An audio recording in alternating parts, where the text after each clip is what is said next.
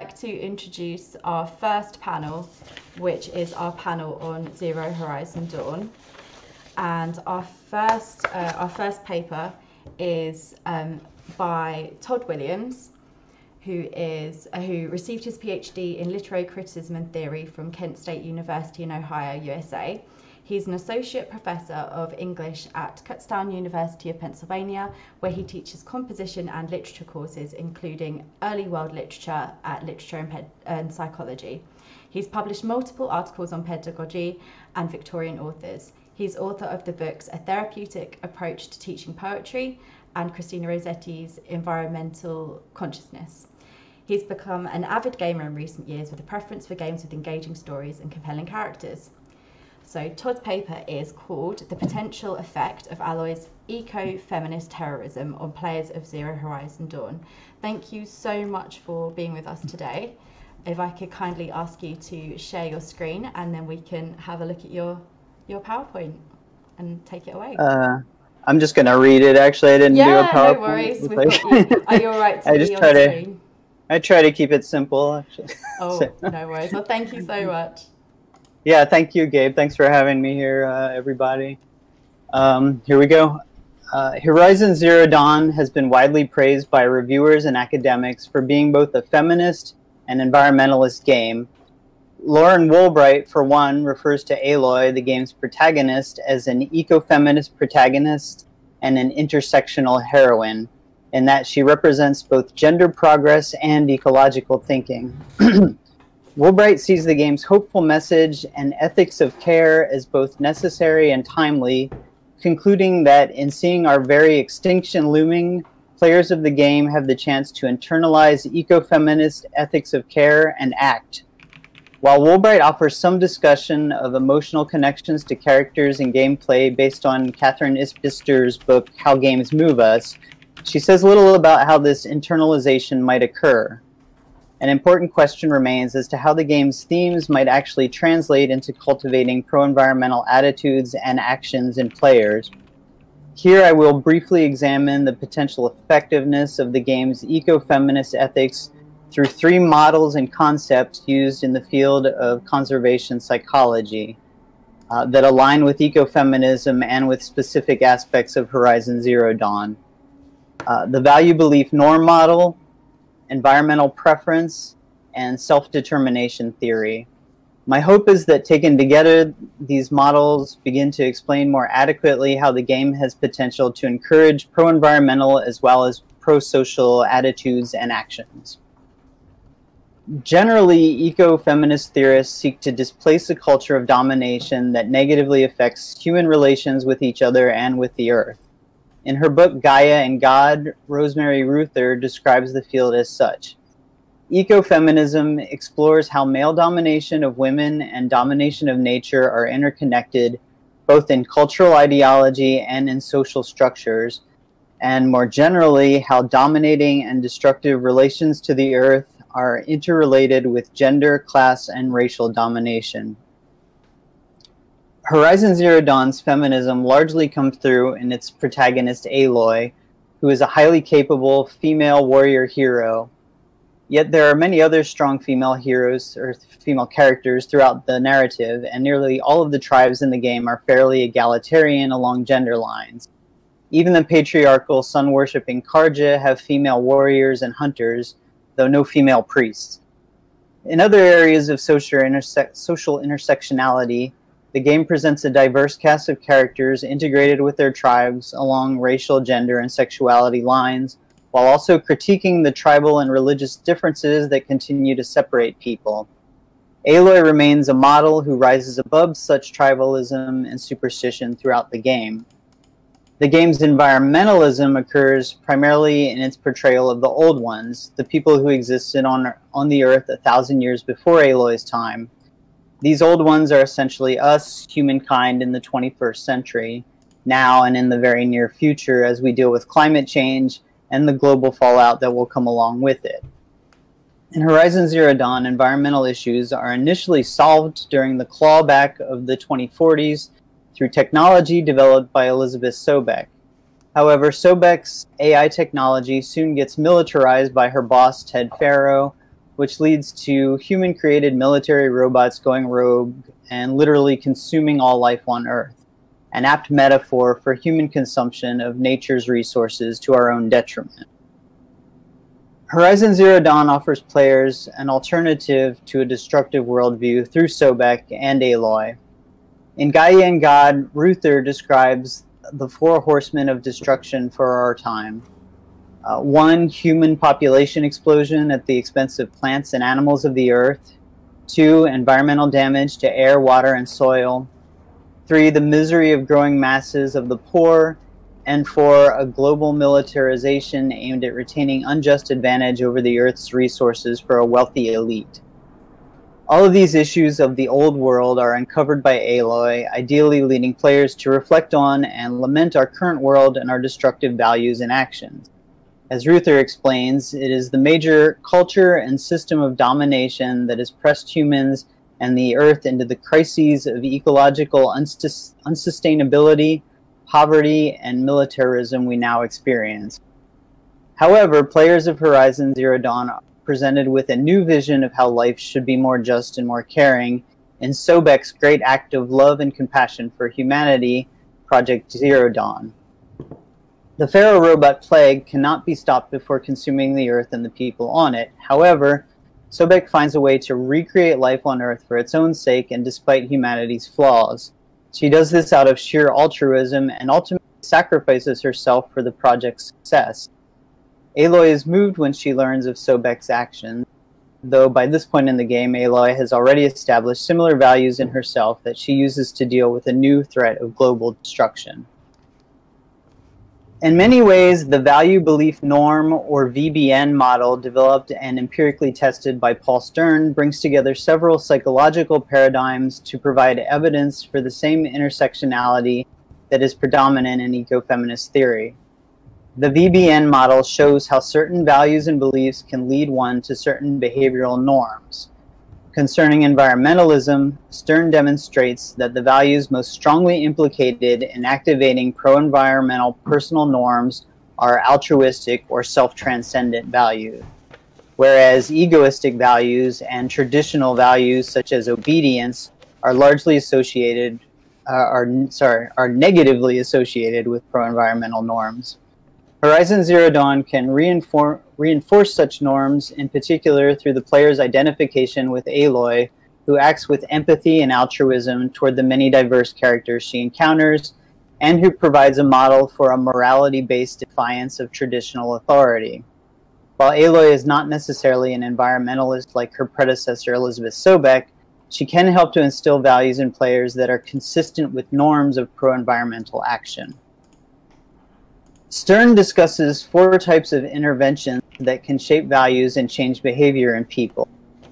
Moral appeals, providing education and information, incentives and rewards, like rewards and punishments, and establishment of social expectations. Stern adds that by far the most effective behavior change programs involve combinations of intervention types. Horizon Zero Dawn makes moral appeals for altruistic actions and for environmental preservation. It provides information about the future consequences of climate change and potential consequences of expanding military technology. The game's format incentivizes Aloy's altruism by providing in-game rewards. Finally, her actions and the gratitude she receives from NPCs helps to establish altruistic social expectations and the pro-environmental norms associated with them.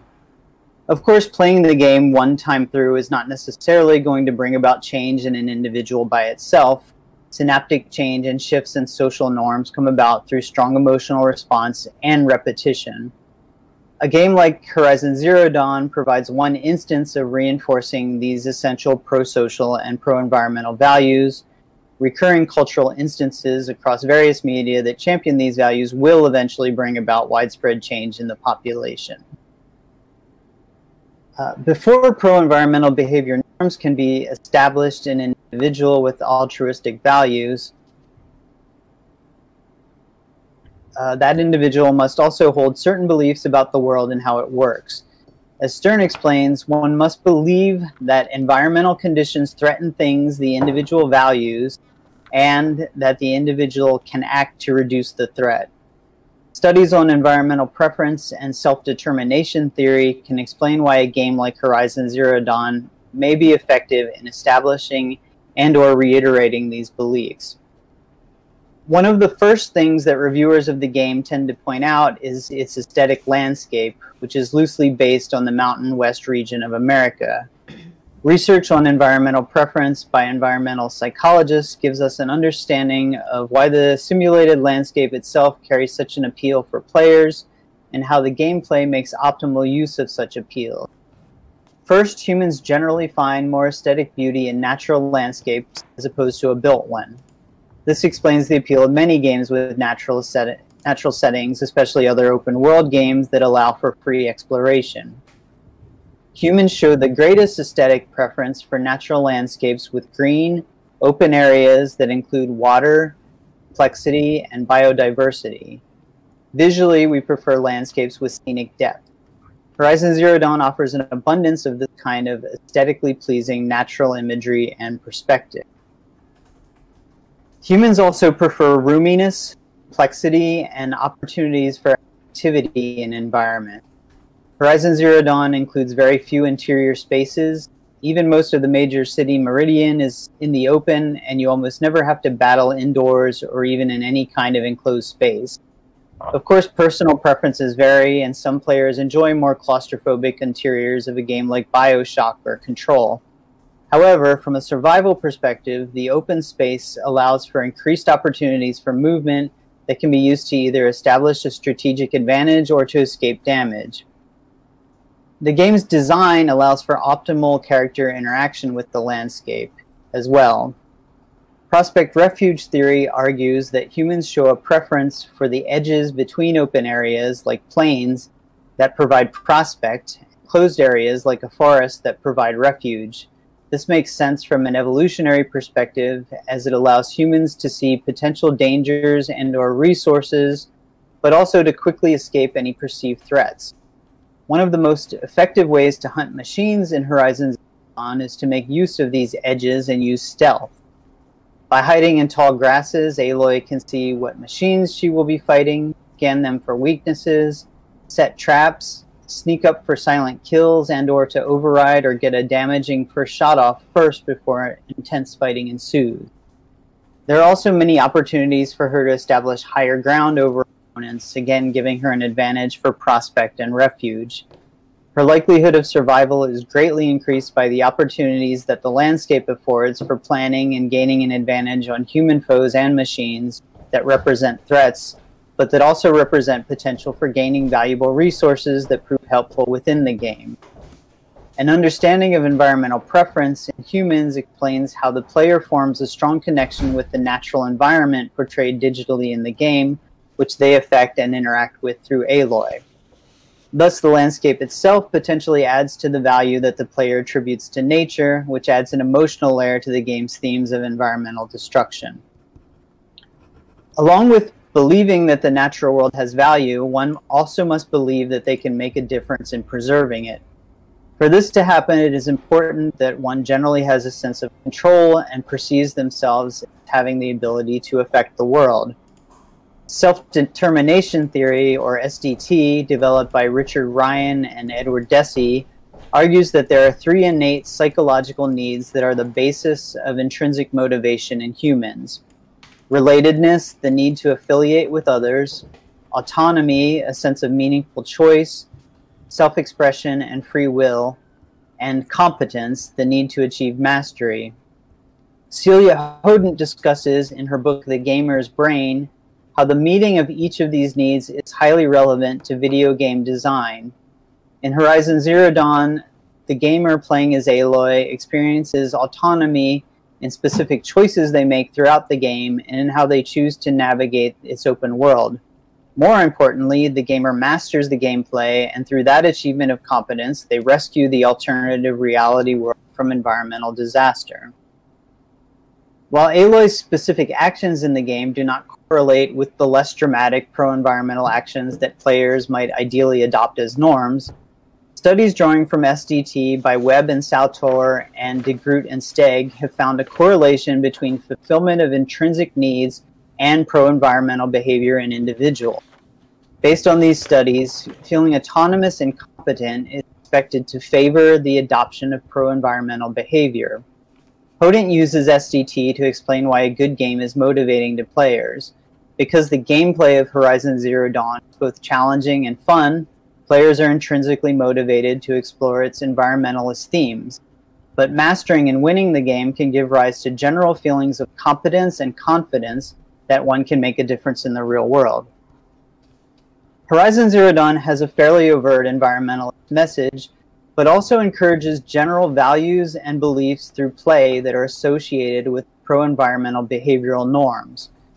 Players learn about potential environmental consequences through identification with Aloy. They are encouraged to act through altruistic values associated with pro-environmental behavior. The game's aesthetically pleasing and functional natural landscape reinforces beliefs about nature's value. Intrinsically motivating and rewarding gameplay encourages belief about personal effectiveness, also associated with pro-environmental behavior. While Aloy is a digital hero within an alternate reality, the game encourages us to adopt values, beliefs, and norms in our real current world that, if not necessarily rising to the level of heroic in scale, or at least helpful to the natural environment in intention. Thank you. Cool. Wonderful, thank you. Can we get, if you're in the RuneScape server, can we get a little clap going on? Applause. Thank you for your wonderful paper. That was excellent. So we're going to move on to the next, and then we'll take questions after. So we have, let me switch over to the lovely Merlin. So we have speaking with us for our next panelist, Dr. Merlin Zeller from the University of Edinburgh. Hello, thanks for joining us.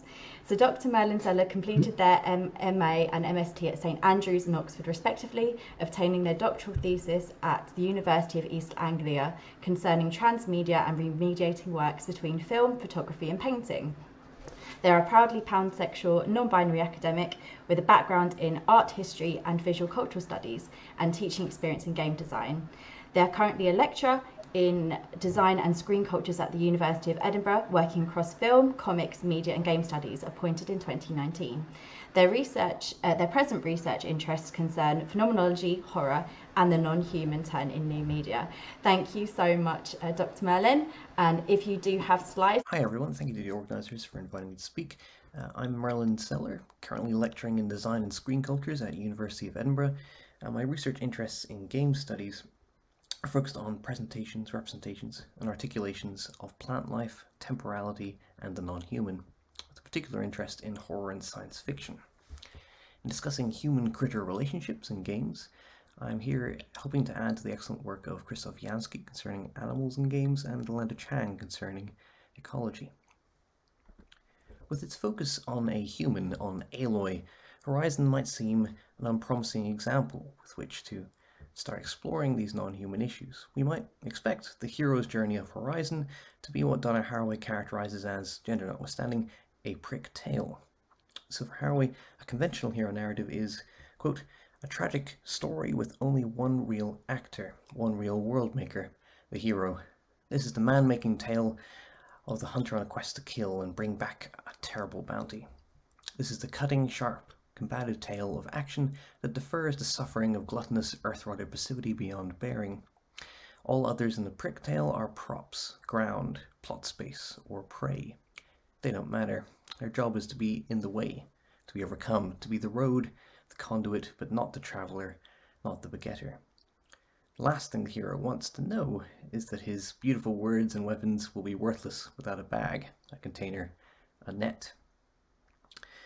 What I intend to argue, however, is that Horizon's protagonist and a kinfolk cast of AI, dinosaurs and plants makes us consider that earthy container, the landscape, in meaningful ecological ways, through the game's self-reflexivity and its focus on staying with the trouble in a world of mess and magnitude. If game studies as a discipline is often concerned with action and actors, conventional heroes with human characters and core mechanics, then I want to instead start addressing earth-rotted passivity in a normally interactive medium. The lowly assets we dismiss as backdrop to the action. In short, the game's focus on hummus as much as humanity.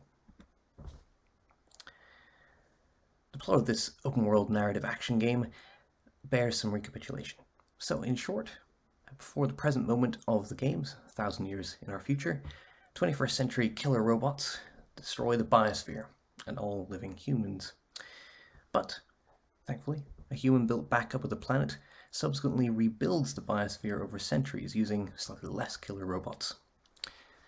Discord between humans and between AI, however, leads to a new generation of humans emerging too early, ignorant of the past and perceived as threats to the ecosystem by some of its machines. The player picks up here, working to bridge plant, robot, and human worlds. So the structure of the talk hits 3 points. First, looking at self-reflexive and meta-commentary within the game and its development, then looking at landscape proper, and finally, by way of an extended conclusion, considering the speculative and empathy. Within Horizon Zero Dawn, we see a fictional world that reflects on the consequences and complexities of generating worlds, and the anthropogenic, which is to say human-made, construction of landscape. I will establish first that Horizon uses self-reflexive signifiers of its production to do 3 things: to comment on the co-constructed nature of landscape, to facilitate player involvement by blending digital and material worlds, and to enable critical thought about authorship and iteration in world building on vast scales. Horizon bends the work of a huge AAA team towards a unified aesthetic Gesamtkunstwerk, in the mode of an open world PlayStation prestige game, we might say. It renders a beautiful, terraformed post-apocalypse. Its prospects reveal a game engine metaphorized, terraforming giants, asset-producing cauldrons, and the rusted version history of past human and AI iterations. Crucially, our interface is itself a piece of pre-apocalypse tech that can speak with the hidden programs and codes that have built the world around our character, superimposing views of the past onto their present ruins. Instead of the nebulous synesthesia or extrasensory perception of games like Last of Us or Assassin's Creed's Eagle Sight, our focus, as it's called here, taps into concrete exegetic networks from an ancient society. Here, the diegetic and the mechanical align almost uncannily, where Jesper Juul's half-real rules and half-unreal fiction map onto each other. These ghosts of NPC footprints are patrol paths programmed into the world's robotic animals, both literally and figuratively, not just a shorthand or non-diegetic convenience for the player. And Far Cry-like towers here are in fact living creatures inhabiting the world, and a role in the ecosystem which we co-opt and adapt to. They are not just gamified minimap tools. As Brendan Keogh argues, games are always hybrid objects involving player bodies both in front of and behind screens, engaging us in spaces that are both material and digital, and this facilitates players reflecting on the landscape around them. Indeed, Game Informer's Matt Miller has even composed a real-world road trip that connects multiple in-game vistas, attaching the imagined landscape of the game to the imagined landscape of a tourist to Utah or Colorado. Relating to Alenda Chang's concept of the game as mesocosm, player involvement in a world frames ecological awareness as something practical, mid-level, and messy. Mesocosm here is a model between the clean abstraction of the lab, or an awareness of the narrative arc, and the earthy messiness of the wild, the scale of play. Human-non-human relationships in Horizon are intimate, self-aware, and comprise different perceptual and material landscapes then. The prelapsarian society here decided to sacrifice themselves and wipe the slate clean, leaving godlike machines to rebuild and repopulate the world again and again until they get it right. Much like Guerrilla's own rapid iteration framework, where development, managing director Herman Holtz tells us, proceeded through exceptionally rapid trialing of vertical game slice prototypes and iterating upon them. Even at the moment of play, The game streams assets through procedural generation, level designers mapping watercourses and roads and elevations, then deriving assets with which to populate it, in a process uncannily similar to the fictive AI and their rule-based recovery of the biosphere. In memorable sequences digging through ruined bunkers, we are even introduced to a fictive development team.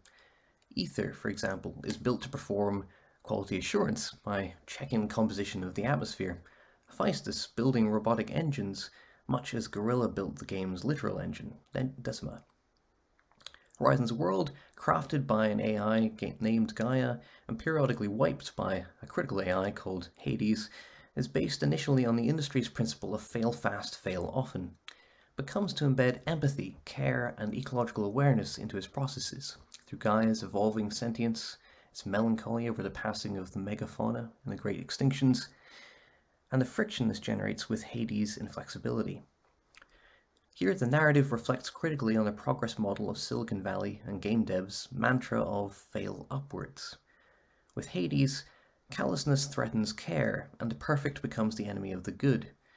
Like Halberstrom argues in The Queer Art of Failure, Horizon instead encourages us to reinterpret success, to see the value in failure, not just as a means to another end, and become with the agencies of this world, rather than master or suppress them, learning and avoiding threats as much as battling them in the game, and thwarting enemy plans to remove humanity from the ecosystem. To build on our appreciation of this postmodern, post-human, reflexive ecosystem, let's consider the bedrock of this world through theories of the landscape. Horizon's landscape may seem to be a romantic and idealized one, but subtended by the artifice we've seen, this landscape engages with the man-made and the post-human, the anthropogenic and the post-anthropogenic. As Simon Schama argues, and Horizon demonstrates, landscapes as we perceive them are always historical and constructed, not natural aggregations of objects. Quote, landscape is the work of the mind. Its scenery is built up as much from the strata of memory as from layers of rock. In W.J.T. Mitchell's terms, landscape is a, quote, cultural medium, unquote, a technology that fosters ideologies of nationhood and affordances of resource extraction and aestheticization.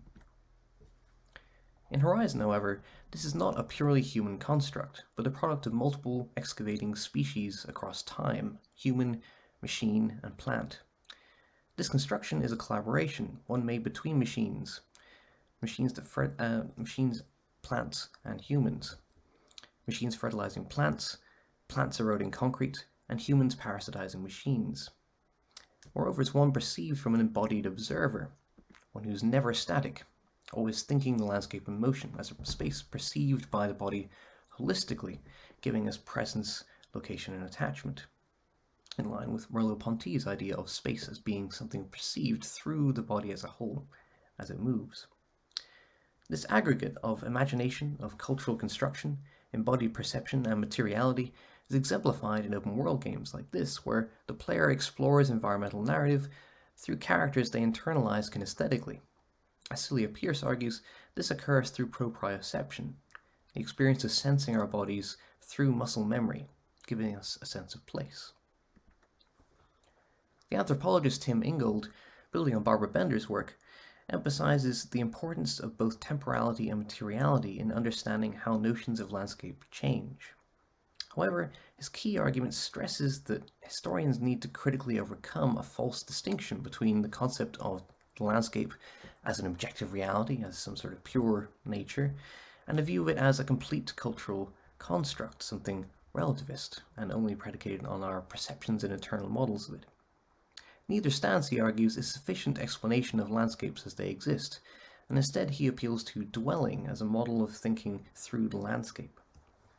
Landscape as we experience it is anthropogenic. It does not exist before it is altered by human presence, and could be better described as a taskscape. For every hole dug, there is a mound made somewhere else. There is no neutral state. Landscape remains stubbornly material, thing-like, but also always in a process of becoming with other objects, to use Haraway's language. Similar to Mitchell's understanding of landscape as a cultural verb, rather than simply a passive object acted on, or a subject constituting itself, With Ingold, we can see that Horizon represents a landscape as a dynamic thing, a material process constantly articulating human and non-human activity in a chain, an ecosystem that enfolds us. We can see this articulated by the drawing of environments during play in Horizon. Frustum culling, only drawing what's in the field of view, builds and deconstructs the landscape from the situated view of the player, who is thus not a neutral position, but one of multiple partial vantages. Timothy Morton would treat this as a demonstration of the hyperobject of an ecosystem, an appreciation that the vastness of the world means that it never coincides fully with how it appears to us individually. Landscape is thus performative, constructive, and redistributing itself materially. And in Horizon's fiction and rendering processes, we see environments which fundamentally construe the landscape as dwelt in Ingold's sense, from the buried archives of bunkers to the AR visions of landmarks and the slow inevitability of plant matter breaking down skyscrapers. Far from a romantically sublime or timeless vision, this is a historical, processual, temporal landscape, the taskscape of AI, humans, robots, and flora. Indeed, it is one which draws on many real-world locations and vistas from Utah, Colorado, and Yellowstone Park, meshing these topographies with procedurally placed objects to create a messy, material, and co-constructed place. A strength of Horizon's narrative for wrestling with the scale of ecology here is that its temporal landscape embodies deep time. Not just a 1,000-year-long narrative premise, but Martin Rudwick's formulation of deep time as the geological time of the landscape, and Horizon's staging of the history of attempts to reconstruct an unseen past. Deep time here is not just magnitude, but a very modern relationship to time and the landscape around us, in which we become aware, with considerable vertigo, of the unforeseen vast spatial and temporal scales of our world. The traces of terraforming and the fictive AR interface mechanics which superimpose its past on the present generates a bit of a tremor of what Timothy Morton calls a being quake, upsetting our centrality to the world, providing an imaginative space for what Alenda Chang calls, quote, interaction across scalar levels, unquote. This is true even when we stand still. The landscape moves around us, directing our attention to the unsung hero of this taskscape, procedurally generated plant matter. As the plant philosopher Michael Marder argues, our plant-blind society tries its best to forget that on a long enough timescale, we're all really just plant food. Horizon, however, forces us to stay with the plant kingdom and be humbled by its temporal and spatial scale. In the words of NPC Silence, there is so much to be discovered before the world ends. Following Morton's thinking on our already elapsing apocalypse, you might say, even if the world as we know it has already ended, there is still so much more to discover.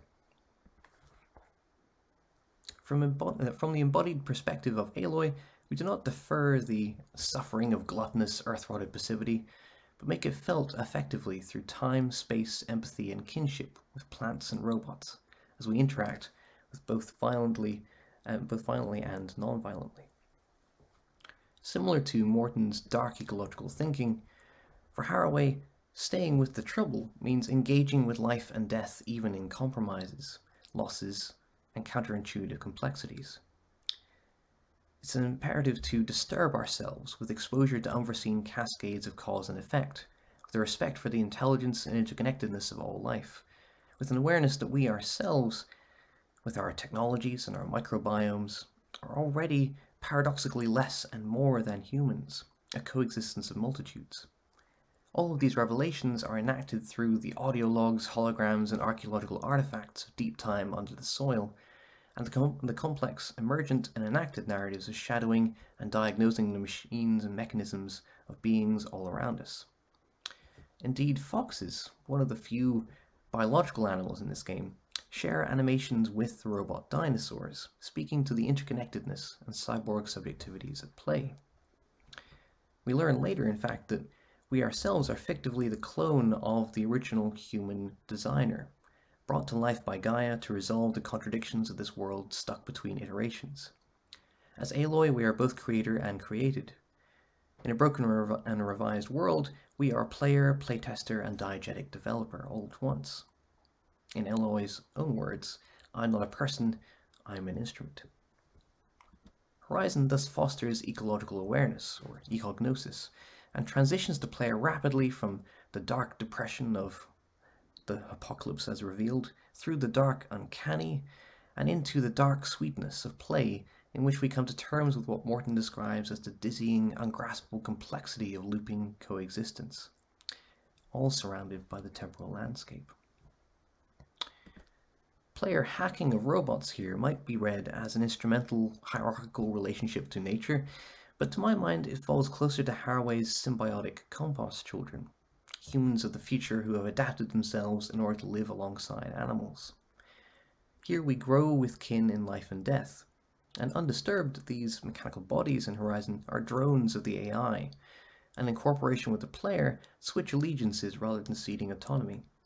This, I hope, is multi-species worlding with care.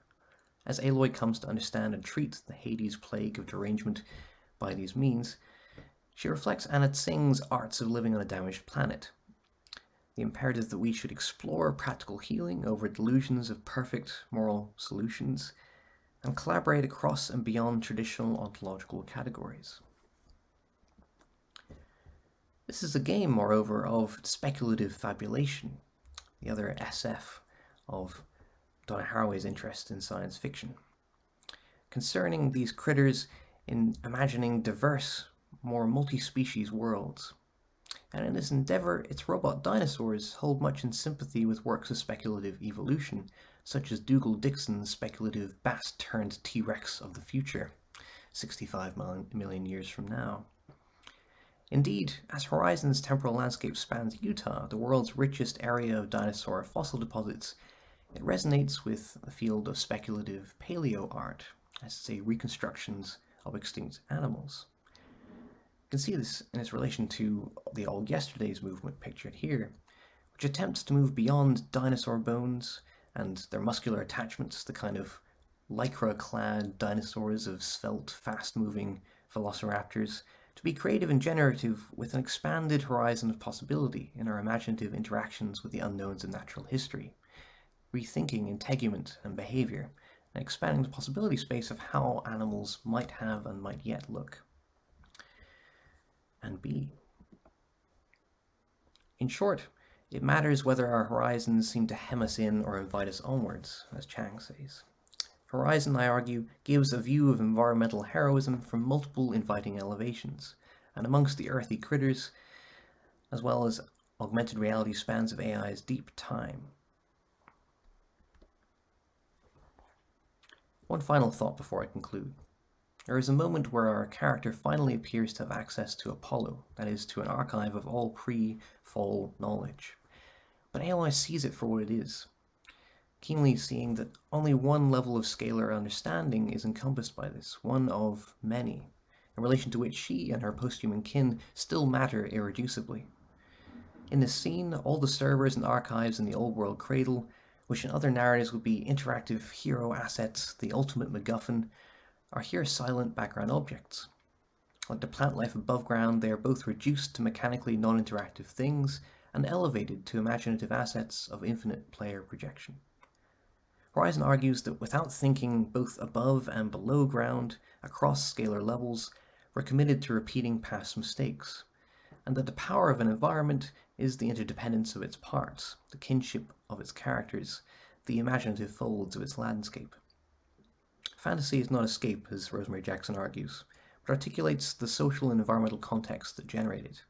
And by shaking up being in a world reeling from military-industrial complex run amok, Horizon points towards interesting modes of kinship that might fulfill Atlanta Chang's desire to show us, quote, how he might make a start in the face of looming or already elapsed calamities, unquote. Aloy's story is one of finding kin in a dynamic, speculative container, rather than the Campbell-esque hero's journey, and through its self-reflexive articulations of the landscape, Horizon allows us to begin thinking ecologically across species at multiple scales. Thank you. Let's have a look in the at the questions. So we have questions to heroes. So we'll work down them in order. So first of all, Leandro, could you kindly either paste your question into the chat or unmute your mic and ask your question? Thank you. hear me? No. Oh, Yeah. great. Okay. So if you can hear me, that's good. So the question I think is more to Todd, but I think for Merlin as well might be useful. So basically, as I was listening to it, and I've been playing Horizon Zero Dawn. Not a big fan, but interesting game. I've worked with two of my students for the past term with two different concepts that I think they are somewhat related to what you both are doing. That's the idea of environmental storytelling, which is pretty much straightforward. It is about the ways that environment tells stories, which I think is something that you all mentioned. But also environmental identification, um, which was something that we didn't really read anything about before. But I feel it's highly connected to this idea of the ecofeminism uh, that Todd was mentioning, but also the motivations and how the game can kind of inspire some kinds of thought regarding um, the environment and environmental issues, environmental politics, and etc. etc. So my question, and then I think it's a good question for both of you, is whether these ideas maybe of environmental storytelling or environmental identification in the sense of more reception studies kind of oriented research would be interesting for your own current research on these things in Horizon Zero Dawn to get even more insight about these topics that you're discussing. I don't know if you want to go, if you have some immediate thoughts, Todd, or for my part. Go ahead.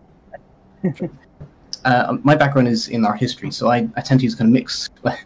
Art history is a kind of invisible or unwritten constitution of methodology, which involves kind of mixed resource base.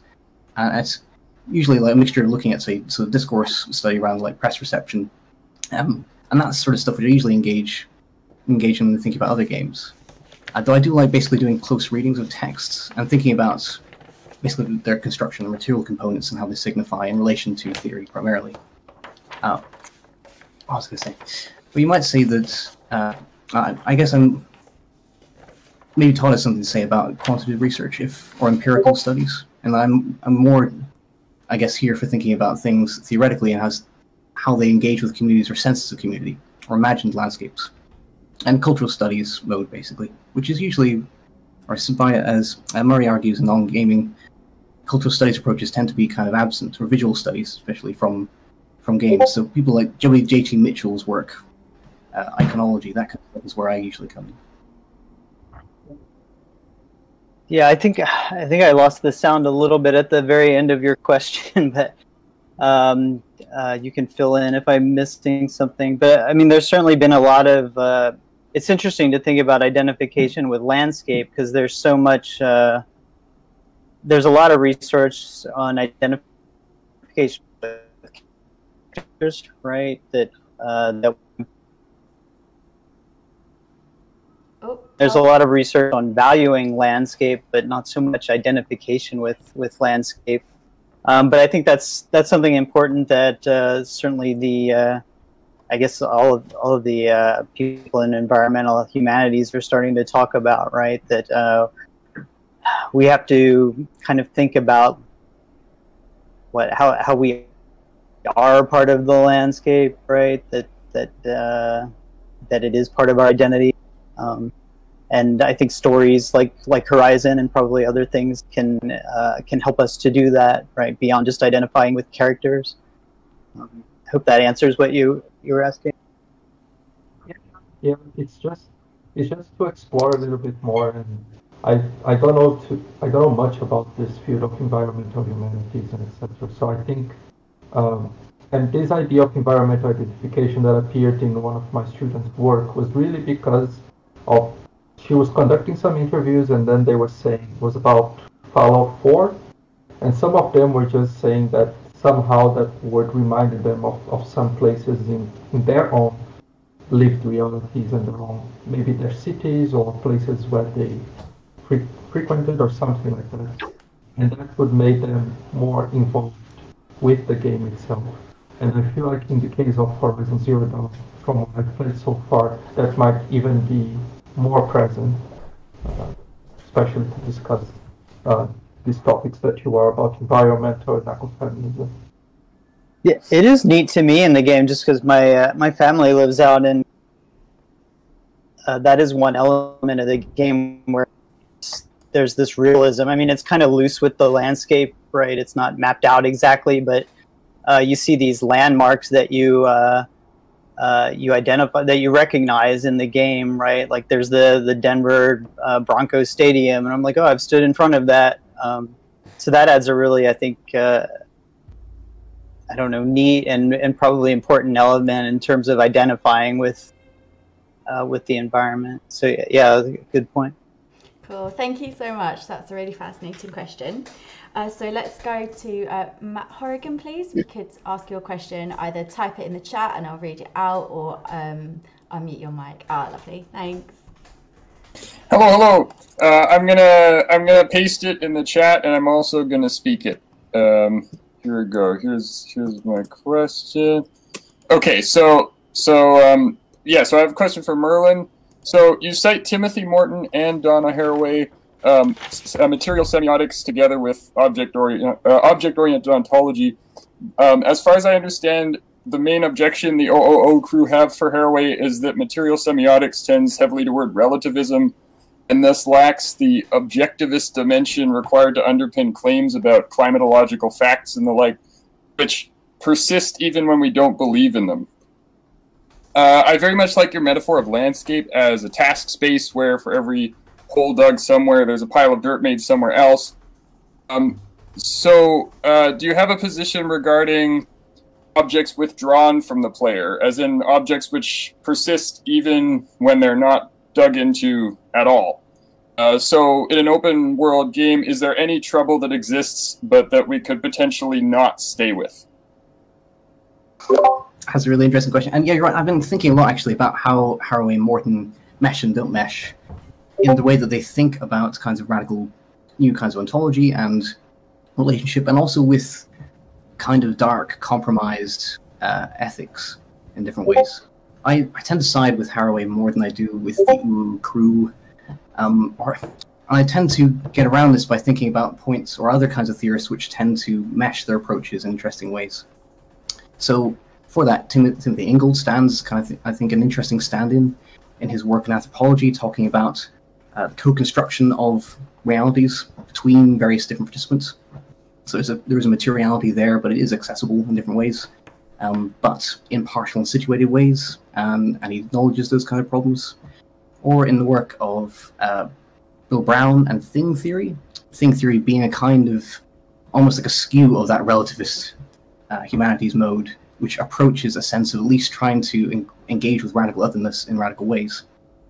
I'm really sorry the slides weren't working there, and also I couldn't see the chat whilst presenting because it was full screen.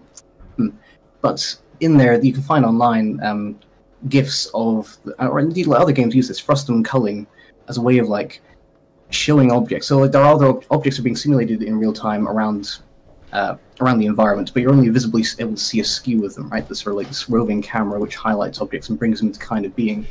And that does seem to like sort of, I guess, engage with Morton and Harmon's sense of like the withdrawal of objects. You just see these sort of sensuous properties at the surface level visually in this game, it seems. But at the same time, like, you're doing imaginative work as a player to think through all these kinds of crazy scales and temporal relationships. And these narratives persist. Like you're operating on multiple different levels of time, so you're not just... You are trying to engage with those other sides of objects which aren't ordinarily accessible to humans. I do buy the argument, though, that even if you're holding a coin and you know the other side of the coin, or you turn the coin to see the other side, you still only ever see it as it presents itself to you. But I think it's worth still trying, I guess. Another shorter answer would be animal studies attempts to address alien subjectivities as an ineffable thing. We can never know. But we should still try and fail repeatedly. Okay. Well, oh, sorry. Did you have something to add? Can I just ask? I can ask for, what was the word that you said? I heard something like custom culling or something when you're referencing the technique. Sure, yeah, I'll just type it in the campfire thank you. chat there. It's frustum culling, which is in other games, but it's exceptionally apparent there, and Guerrilla makes a big part of this in how they marketed the engine.